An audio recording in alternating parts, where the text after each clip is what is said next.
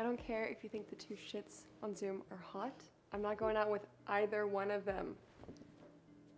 Don't you think it's time you got over Zane? It's not about Zane. Ileana, he is engaged to Jessica. I don't care if he marries her tomorrow. It's not about Zane. It's about me wanting to take the time to make sure that I fully process what happened and that I'm in a good place. Well, they do say the best way to get over someone is to go with someone new. Unless you're in LA, of course. That's a dumpster fire. Exactly, which is why I'm not falling into that mind thing.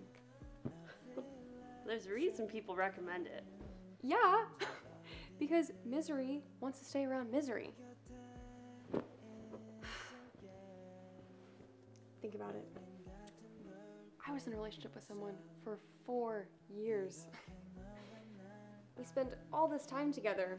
We go through the motions as if all is good. And the next logical step is to prepare for marriage and move in together. But no. Well, you are right. That's the order of the relationship. Yeah, except someone throws a wrench in the program. And Zane goes DiCaprio on me. Oh my God, you're right. Zane is DiCaprio without the cash. Exactly. So, this is my reality. He sings me songs of love on my 21st birthday. He infiltrates my world with flowery language, breaks down my guard. I fall in love with the fool. And yet on my 25th birthday, the world shifts for him, and suddenly he's not that into me. But it's not like he says anything.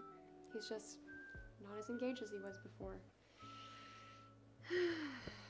And it leaves me with my confidence shaken and me wondering what's wrong with me. Oh, you're right. I remember he started hanging out with his friends more and more. And you would make these plans for these weekend getaways, and he'd have some excuse like work, right? But then he'd make plans to go to a game or something with the guys later.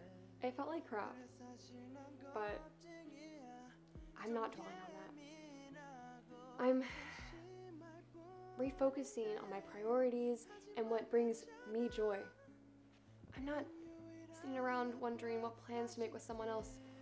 I basically pick a place like Madrid and go. And the pictures were incredible. And the people. You met so many wonderful people there too. Yeah. And now I'm more fluent in Spanish than I ever was. And I formed some incredible friendships. Annie, my heart is full. I'm happy. So much so that I froze my eggs. You froze your eggs? What? Yeah. I don't want to be in a hurry to find a man just because my clock is ticking. The right man will come around at the right time. But in the meantime, I'm going to focus on being the best version of me. Al Pacino won't be the only one who can have kids at 82. For your sake, I hope it doesn't take you that long. Yeah, me too.